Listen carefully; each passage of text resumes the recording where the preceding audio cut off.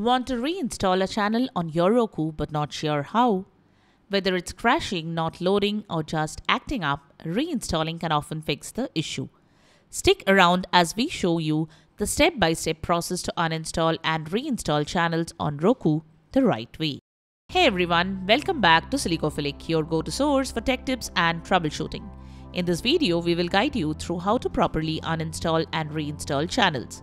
Plus, some extra tips to make sure everything works smoothly. Let's get started. Method 1. Ensure a stable internet connection. Before reinstalling any channel on your Roku, it's important to check your internet connection. A weak or unstable connection can cause installation issues. Make sure you are connected to the correct Wi-Fi network and that your password is entered correctly. Test if other devices can connect to the same network without any issues.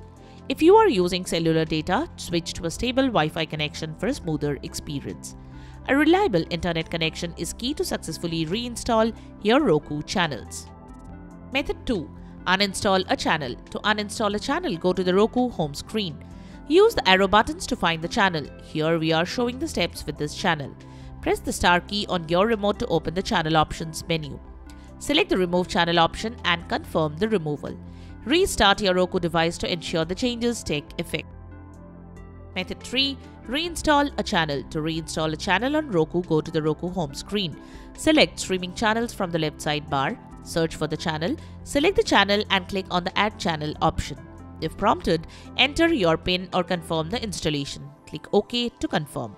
If the channel requires login credentials, you may need to sign back in after reinstalling. Method 4. Disable your VPN or proxy service.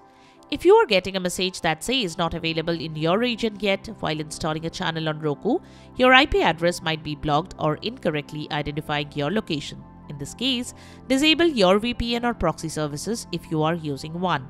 Then try reinstalling the channel. Method 5. Update the channel.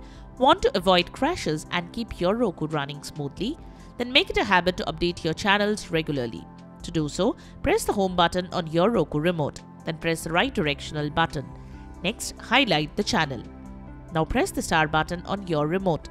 Next, select check for updates. Then, wait for the app to update. Finally, press OK.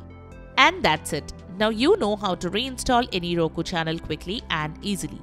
If this helped, don't forget to hit the like button, subscribe for more tech tips, and turn on notifications so you never miss a new video.